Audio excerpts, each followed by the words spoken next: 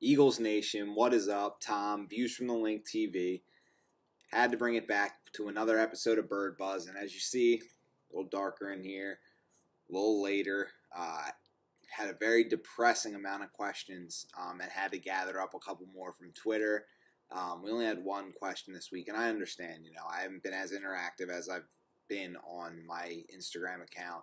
I used to post a lot more on there, and it's really declined over the last year and a half. I started in 2015 along with this YouTube channel, and I love talking birds, so I stay on here. I try to keep up with it, but completely understandable. Hey, if you can ask a question, that'd be great. If not, hey, if you don't want to, if you don't know the accounts out there, if you're not seeing it, if you unfollowed and you still somehow are watching this video, hopefully you'll get back on, change your mind, refollow, ask a couple questions. I mean, it is what it is, but I love talking birds, and I actually just ended up watching the Sixers game, and that team, man, whew, they got some issues. They blew another lead, and we'll see what happens with them. But I do like a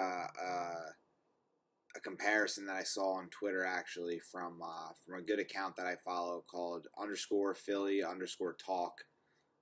Go follow that account. That account tweeted out that the 2017 Sixers are kind of like 2016 Eagles, where they just are a young team and they have to learn how to win games. And I kind of see, similarities there. I kind of see a pattern of, the team, they look like they have talent. They get out on teams, and then they see the lead dissipate, and it looks like they lose confidence, and they lose sense of really what to do and sense of direction. And, to me, that looks like it's on the coach. But, hey, maybe that account is right. Maybe they do just need to learn how to win games and keep this team together so that they can go forward and they can, build for the future and really, get the chemistry going, because, that's just what it looks like. And the difference between, I will say, oh, man, I'm a little tired. Oof. I will say the difference, though, is that Brett Brown is now, I think, 4th or 5th year coach for the Sixers, and Doug Peterson was a first-year coach for the Eagles when, they had to learn to win and things like that. So, obviously, a little bit different situations where the Sixers were kind of going with a very young group. It kind of admittedly tanking to acquire better picks, acquire better players. And it just seems like maybe now that they assembled all that fans think, oh, it's going to click right away because now all these guys are here and this could be a playoff team. And maybe that's just not the case. So maybe it is the youth. So there's two sides of the coin there. But I kind of do like that comparison, and that's why I wanted to bring it up. There's a couple differences, a couple similarities, but I think it's two sides of the coin. I think the coach is a little in over his head, and I think that the youth of the team is really showing. So maybe they just bring it together and keep it going. See what happens, because like the 2016 Eagles, they turned it around. So who knows? If they turn it around next year, then it is a really good comparison. So speaking of the Eagles, so we'll get to the questions. It's Bird Buzz. It's going to be Friday when you're probably seeing this. Posting it really late Thursday night on West Coast time. So, if you're an Eagles fan living in Philadelphia, you're probably watching this on Friday. So, happy Friday. But let's get into the questions, because there weren't many.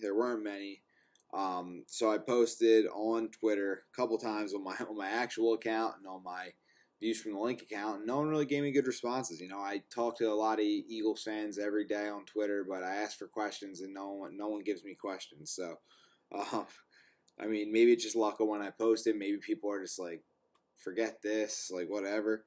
A lot of people don't really know I do this channel, but I started a while back, and I just, I like doing it. So, like I said. So, anyway, first question, not really a question, but someone just said Sidney Jones and their actual Twitter name, not handle. Their handle is _B20 __. So double underscore at the end there. Their name, though, their display name is #Sidney Jones season. So he's clearly pulling for Sidney Jones. to come back. And obviously it's not a question, but it kind of can lead to a question. Will Sidney Jones actually play this season? And I think that a lot of fans really want to see him, and I think that we just need that spark, and that's why they dropped that news when the same press conference they revealed that Carson Wentz had torn his ACL. Like 20 minutes or so before the press conference, they dropped the news that Sidney Jones would be practicing, and he's kind of like the savior kind of deal. It's like if he plays up to a certain level, I mean, Jalen, it's like the perfect time because Jalen Mills got beat the last few games. This is a meaningless game that we're going into, and I don't think getting him reps in this game would be such a bad idea. Now, is he going to start? Is he going to play the majority of the snaps? Probably not. But you get him on the field. It's like you've awarded yourself a preseason game. So you get him on the field, you get him reps, and you get him ready for whether he's going to get reps in the playoffs, which, you might be reluctant to do, but it'll be for next year, going into the offseason, going into preseason. He kind of got an early jump and got reps in a live game prior to waiting an entire year to get that. So, a good amount, a little less than a year, but still a long time to not play football. Actually, no, pretty much a whole year because, he ended football like last, going into the Combine and Pro Day, which is into the draft, which is April. And then he, hadn't played in a game until it will be in August. So to get him reps in this game would actually do him a service. He would get on the field. He missed the whole season, but he would get on the field at least for the last game and at least get some reps, get the confidence up, see what he can do. And if he's medically cleared, if he's 100% good to go, then there's no, and he says he feels great, he feels in game shape. You test him out, see if he's in game shape, determine the reps, and let him have it. You gotta let this guy build confidence and momentum going into the offseason, in my opinion. And I think this is a perfect way to do it. You've awarded yourself this. Now go use it to your advantage. So Sidney Jones season, let's see him out there. Craig A. Canes 8 asks, who do you want the Eagles to play first in the playoffs? I think all the teams are tough, honestly. It doesn't really matter to me. I think it's a tough game regardless. I just don't think, I'm not thinking about it that way, and I don't really know what to say there because I just don't. First of all, I don't even know who's going to get in because Seattle and Atlanta are still up in the air. And then you don't know what seed the Rams are going to be, whether they're going to be 3 or 4. You don't know what seed the Vikings are going to be because they're either going to be 2, I think, or 3. I think the Rams are the only team that can go get that from them. So, or I don't know, maybe they can't. Maybe the Vikings do have it locked up. See, that's the thing. I'm barely paying attention to that situation. I'm going to let it play out on Sunday. And once the seeds are all kaput, then I'll look at the teams and I'll say, hey, it's still going to be just a tough game regardless of who we play. So it's a good question, but I don't really have a preference, to be honest with you. I think that you're going to have to play hard. You're going to have to play fast. You're going to have to play defense. You're going to have to run the football well, and you're going to have to take advantage of home field. And Nick Foles, you're going to have to make some throws. It's going to come down to you making some throws at some point. You're going to have to make them. So that's it. And it doesn't matter who you're playing against. Any team. They all have their strengths, weaknesses. You just have to – I've just learned that this season. Motto, just win. So I posted the GIF of the electric slide. And I think that's what it is. Whatever the dance they were doing in the Bears game when Corey Graham got that pick. Somebody said, life was good here. We had Carson and our defense was balling. And then they put a gif of a guy going, why? So, yeah, I wanted to comment on that because it just brings me, hits home for me because it's like, I can't even really watch Carson Wentz's highlights right now, like for the season. I can't go back and watch. Anytime I see like a highlight start, I have to scroll past on Instagram. I literally cannot watch. I'm still like, geez, I don't want to, I can't even do it. Oh, screen went dark there. Sorry about that. But I can't even watch it. I can't even watch highlights of the guy because I'm still just like, man, like can't believe it still. But I think what's got me through, obviously seeing one of our best players or our best player go down with a bad injury is that we're winning games, and it's more about the team, and that's.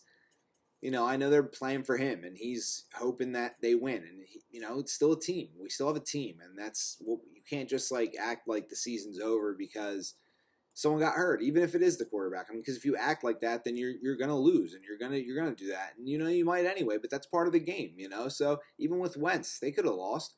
It doesn't matter. I mean, at the end of the day, you have to go out and play good football. So. I like that that's been their mindset, and they found ways to win 2 weeks in a row to get the 1 seed, and that is huge because they play so much better at home. They're well coached. They're a good team at home. They have heart, and they're not just going to roll over. So we'll see what happens in the playoffs, but that's the truth about Philly. I mean, Dallas might come in and beat us because we're going to probably be pulling guys at halftime, but in a live Bullets game. Playoff time, I think this team's going to be ready, and I think they're going to be so motivated in front of the fans, and it's just going to be they're going to sneak up on all these teams that think it's some walkover because we have Nick Foles at quarterback. He makes some clutch throws, man. He does. He makes clutch throws. He's lucky. Like he's like Flacco or something. Like he can win. He can win games. So you'll see what happens. We got to play good defense though. So I hope that all happens. And then I had another question actually on my other account that was what are the Eagles going to do in free agency, which I liked that because no one had asked anything about that deep into the future in a while. So I think they're going to I don't know. It's tough. I think they're going to go after some guys of their own and try to rework some contracts and get everyone situated on the team currently that they need. And then I think they're going to look to how they can create cap space. And then I think they're going to sign some depth pieces and some like integral, just some pieces that could really help on, they're going to keep most of the same core, but you go back and you might get some, different players here and there, just kind of to plug in. Maybe, you never know. You could maybe get another offensive lineman because I don't know about Jason Peters' career. After that brutal injury. I mean, maybe he comes back, but who knows? A lot of money tied up into him. You got Vinny Curry, so he's got a big contract, and he's, Derek Barnett's pushing to be a guy that can start by next year. So, to save some cash there, you go away from him. Torrey Smith's another guy that was kind of signed on a deal where it's like, okay, you can cut him at any time, and that's $5 million off your cap. Darren Sproles as well. So you're going to have some running backs hole. You're going to have a hole at wide receiver, at wide receiver 2 next to Alshon. I think Matt Collins is good. Nelson Aguilar is more for the slot. Matt Collins is good, but I still think his role is just a rotational guy that can, be a weapon and develop. I think that's going to be it for another year. Maybe they do just keep Torrey Smith on the outside just because he's a cheap option, but maybe they try to clear up some cap space and go get a difference maker on the other side, just a little bit better than Torrey Smith is, and I don't know who's really out there, but there's just some things they can upgrade slightly. I mean, usually you want the same pieces coming back, but with Alshon, Nelson Aguilar, and Zach Ertz being the guys Carson Wentz is probably going to go to the most anyway, you can go out and try to get another threat outside of Alshon and maybe even a linebacker. But I think there's also the draft for these things, so just free agency, it's tough to say. But I think that it's going to be about moving cap around and figuring out some of these spots that, are filled with players that make a lot of money or, middling contracts, but could be cleared for more cap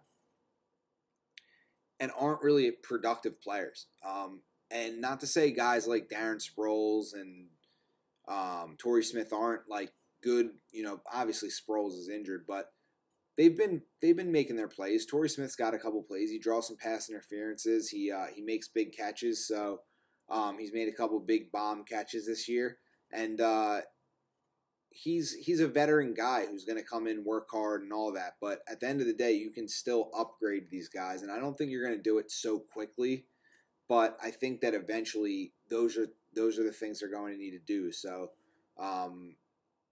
we'll see what they do in free agency. I think it's going to be more of a draft year where they try to get draft capital. I think they're going to try to go out and they're going to try to really position themselves nicely in the draft and draft more young, talented players to go around this team with Wentz, with Alshon, with even, on defense with Barnett, Sidney Jones, Fletcher Cox, Ronald Darby. There's just young talent in the secondary, on the defensive line, in the linebacking core, and I think they're just going to try to supplement that with more groomed talent, talent that they can groom, so that when they have some departures and they need to save some money, they have their own young guys building into these spots. And if they keep hitting on picks, they're going to be a dangerous team. So I think that's a no-brainer.